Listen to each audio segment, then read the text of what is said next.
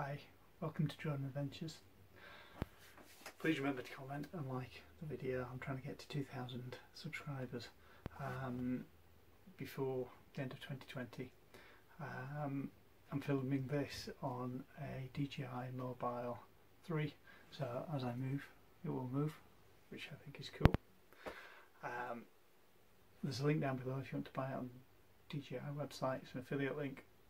It's miserable weekends outside, so I thought I'd show you how I find places to have my drone adventures and some of the investigations that I do beforehand. First of all, I like to have my drone adventures somewhere that I find interesting. What I find interesting you might not find interesting. I love all derelict places, massive buildings, something that hopefully gives pictures and videos something of interest focused. Now that's enough for the word interesting. To find places, I look on TV. I belong to lots of drone groups and look what other people have done. I also belong to Facebook history groups, and I can see what other people like that do. I belong to photographic groups on Facebook. I can see where people have been and where they take photographs. There's lots of ideas. I generally also look out for interesting things whilst out and about on my bicycle or in the car. Quite often I might see a water tower in the distance, so I'll drive to it and have a look at it and potentially have a drone adventure. I love this camera that follows me. Sorry. We're also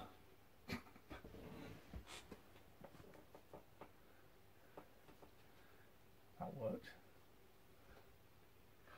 I'm filming this using my DJI Mobile 3. I'll do it's really cool because it's following me around, which I think is fantastic. If you're on your own and doing videos, then well, let's see if it's any good. I'll do a review of it at some stage in the future.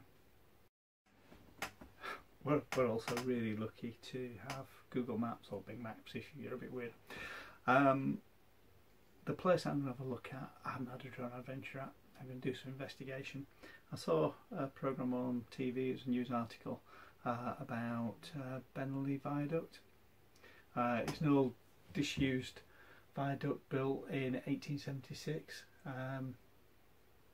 It was built using iron because it was lighter than stone.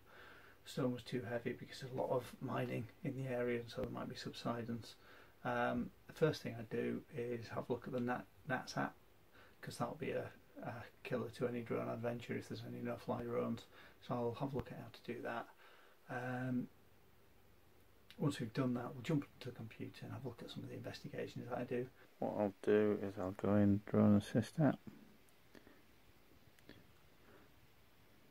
and it finds out where I am. What I tend to do, I zoom in, otherwise it's hard to find where you want to find. Do a search, and I happen to know that this place is near somewhere, Orsworth. I click on that, search, it will find it. If I zoom in here, it's somewhere around here. I know there's a railway track.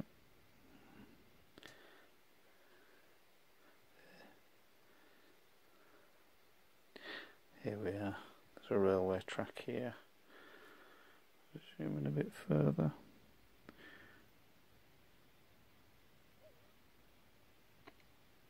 Bennerley Viaduct, there we go. If I zoom all the way in,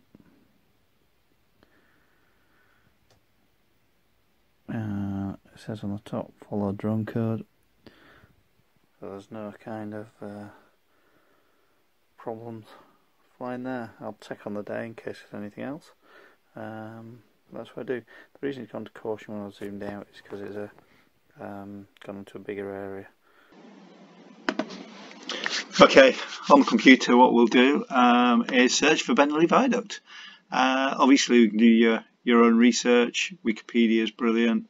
What I quite like doing sometimes is look at images of the viaduct, see what other people have taken, see if I can get any inspiration. That's a cool picture whoever took that one. Looks to be a wind turbine behind there.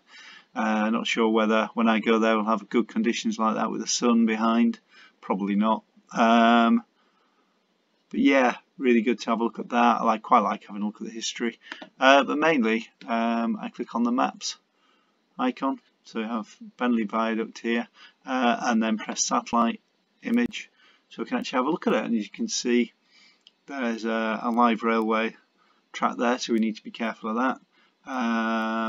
There's some roads around, which is good because it means I can get my car there. Might be a parking spot maybe there. Let's have a look. What I tend to do, general look, doesn't look like a built up area. What I really like with Google Maps is if you right click and then press measure distance, you can, I think it's your ruler. So if I do 150 meters, which is the distance you've got to be away from a built up area, you can see I'm well under 150 meters from any house or anything like that. I'm about the left hand side of the viaduct, about 150 meters away from the railway line. Technically you can overfly railway lines. You have to keep at least 50 meters away from a live railway line. So 50 meters, as long as I keep to the right of these trees, I should be fine, or certainly well above the height of 50 meters, and again should be fine, but I'll just keep to the right of it. What I'll have a look at now is I'm wondering whether this is somewhere I can park. So what I do, I grab my little man, bring him into Street View. Let me just have a look about there.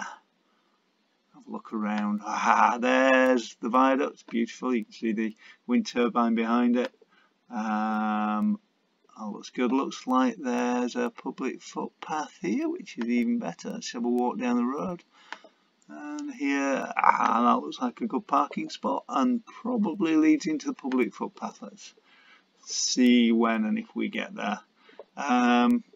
Looks good. Looks like a good place to go for a drone adventure. Let me just check one more thing. If I'm setting off from this public footpath here, what I want to do is just measure the distance again. Right click, measure distance to there, and that's 421 meters, which is fine. I'll need to keep my drone in line of sight, which is generally known as 500 meters. So that means I'll be able to just pass the viaduct and still keep it within visual line of sight. So that's looks perfect. Let's have a drone adventure.